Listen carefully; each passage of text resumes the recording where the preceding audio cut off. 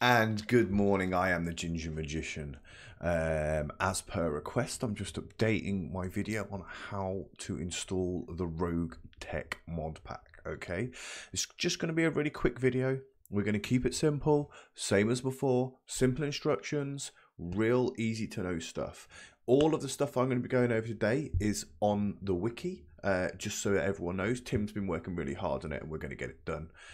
It's almost perfect at the moment. We also have a support channel on Discord. All of this stuff will be linked below the channel after the video, so feel free to just jump in and have a look, and you can also talk to all of us on Discord at any time. So without further ado, I'm just going to get into the installation video, and then afterwards I'm just going to go over a couple of the FAQs that you guys have been asking a lot about. Okay, so that is it, and we are going to carry on. And like I said, we were just going to get straight into how to install the RogueTech, okay? So when you install RogueTech, you are going to be welcomed by this particular screen, okay? On this screen, you are just going to click next, okay? It's really, really easy, really, really simple, okay? Now, you want to install it in the folder that you have, okay? So that folder is going to be the folder that contains, obviously, your Battletech. When you press next, it's going to come straight to this screen. This is super, super simple, okay? This is just the options that you want RogueTech to have installed. It's super, super simple. It's really, really self-explanatory. Okay, so you're going to have your RogueTech options. Obviously, it says it's incompatible with the vanilla campaign. It's one thing you guys need to remember. Okay, the persistent online client, okay, means you're going to be competing in the online war map, okay, which obviously is explained on the wiki if you guys need a little bit more in-depth information about it. I play on that, so that's always what I have selected. I don't do offline RogueTech.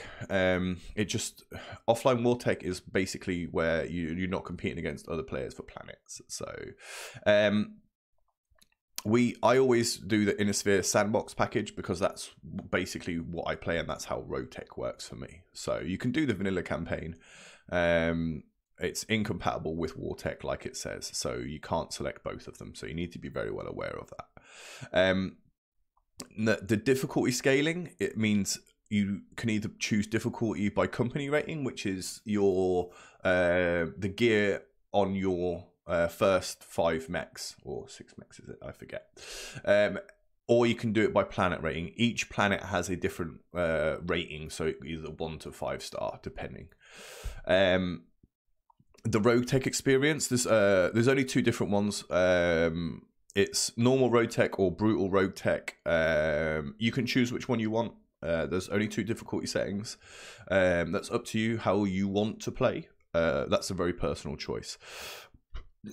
Pilot mods is again, it's really self-explanatory. You can either have the pilot quirks, pilot fatigue, and reduced pilot XP gained by rank. You can have them on, you can have them off. It's again a very personal choice. It depends what kind of experience you want to have while you're playing the game. Quality of life options, all gear in skirmish, skip intro, performance fixer. There's also shop seller retainer and use mouse for the escape.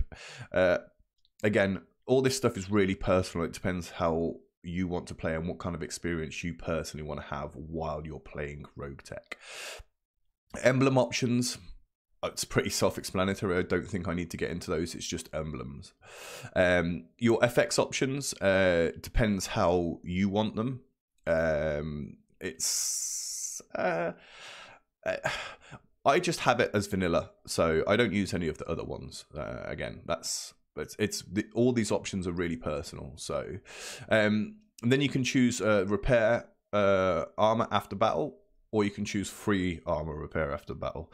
That's personal. It depends what kind of game you want to play. If you just want to play relaxed, chilled, you don't want to be messing around, you don't want it to be like extremely tough, then that is what you're going to do. And then you're just going to click next. Boom.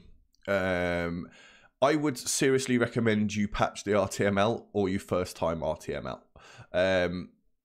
I patch because I've constantly got RogueTech updated. If this is your first time installing it, do the first time RTML, please. It's beneficial on many levels because it can cause you a lot less problems. Clear previous installs all the time. I always remove the mods folder, and I always do the ModTech cache because it causes me a lot less problems. The saves, I wouldn't mess around with that unless it's your first time. But I never mess around with saves. I just do these two, the recommended ones.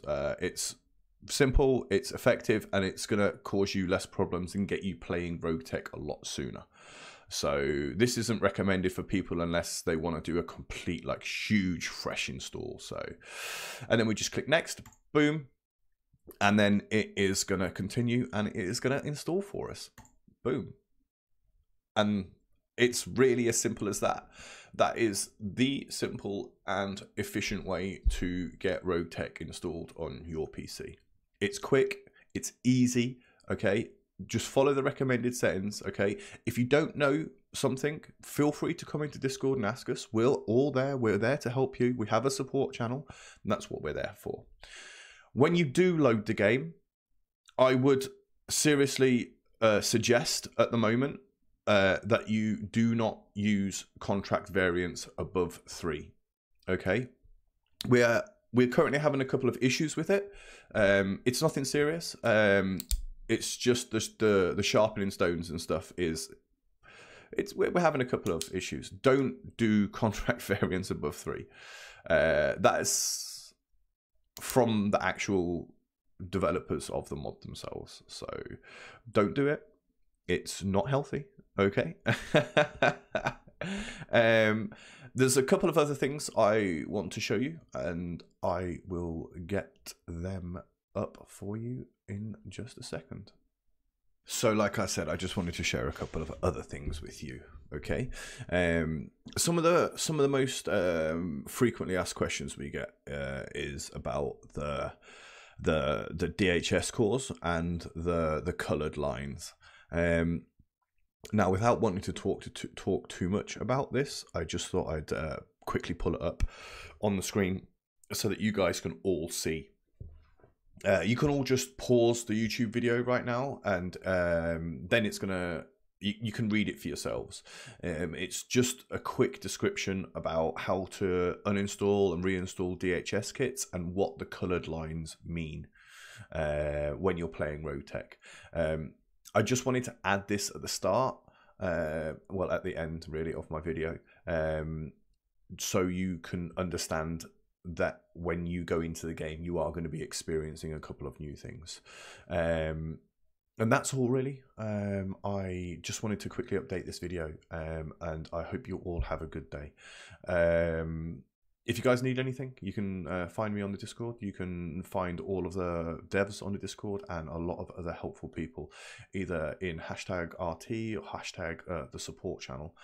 Just give us a shout. We're here to help you, and I hope you all have a really great day, okay? And take care. And thank you very much for watching, okay? And yeah, bye. Love you.